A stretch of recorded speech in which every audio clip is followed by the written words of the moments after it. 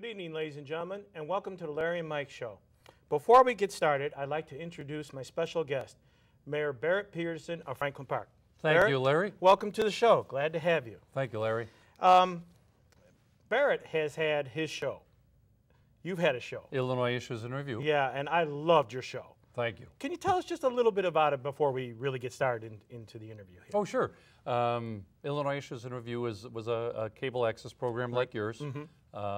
And the real inspiration for me starting the program was Bill Wolt, who is probably one of the longest lasting public access users in American history.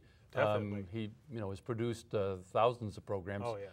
And I finally started my own that was more focused on public service, government, how it operates, politics. And his was more about shows, Motorsports Crusade. Right. And I did it for about 20-something years and had a large number of volunteers, Norm Morose and Karen Morose, thank you very much, Kevin McDermott and his wife were very helpful, and just hosts of others. I used to watch your show all the time. I loved you. it. You had informative guests and a lot of really great topics. Well, there were 17 people who used to watch my show, and you were one of them. I said, Barrett's on. Oh, I'm going to love Barrett's show. I got to watch Barrett's show. And you always had some interesting guests on and always had a lot of good things to say. Okay, let's get into what I was thinking, why I asked you to come on to the show today. You know how a lot of issues come up for villages, my village, your village, and everything like that. And I'm passionate about this. I want to get the people more involved in what's going on and what's being passed, what's not being passed. What ways does, say, your staff or your, get the information out to your constituents? That's a great question. We have a wide variety of different ways we do it. Obviously, we have a newsletter. We publish that once a month, and we send it out with a water bill so that everybody has to open the envelope that the newsletter's in. Otherwise, they don't get to see their water bill. Right. And then we have, obviously, we collect emails and then send information out by emails.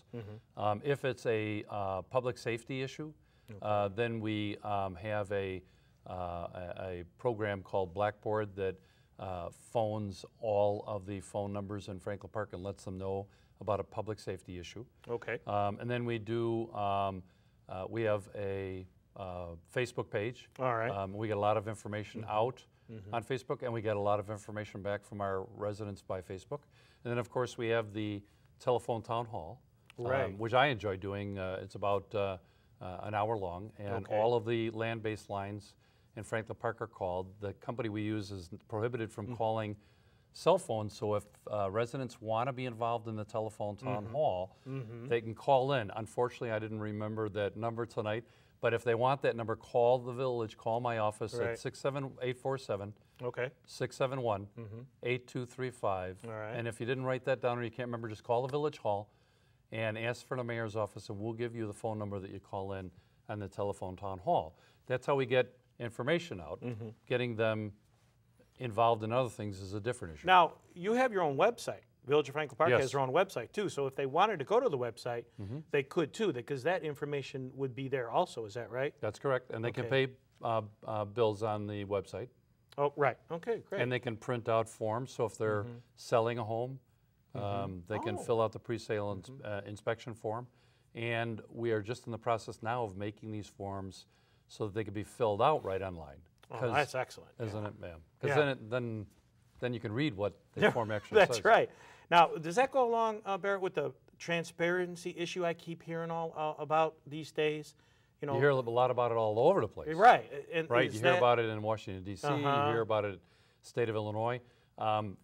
Illinois has two very powerful tools for the public. Okay. One is the Open Meetings Act, which requires that any type of decision or even discussion on a particular issue be held at a public meeting that is opened to the public, and any information that the village has is accessible to the public through the Freedom of Information Act. Oh, okay. And so our village clerk is busier than he wants to be responding to Freedom of Information requests, and we get Freedom of Information requests from Chicago Tribune reporters, Washington, D.C. reporters, universities, people that are looking for information maybe to write about. And then we also have people that maybe are concerned about how a contract was issued. Okay. Then they can get copies of all of the correspondence, emails that we have, phone calls.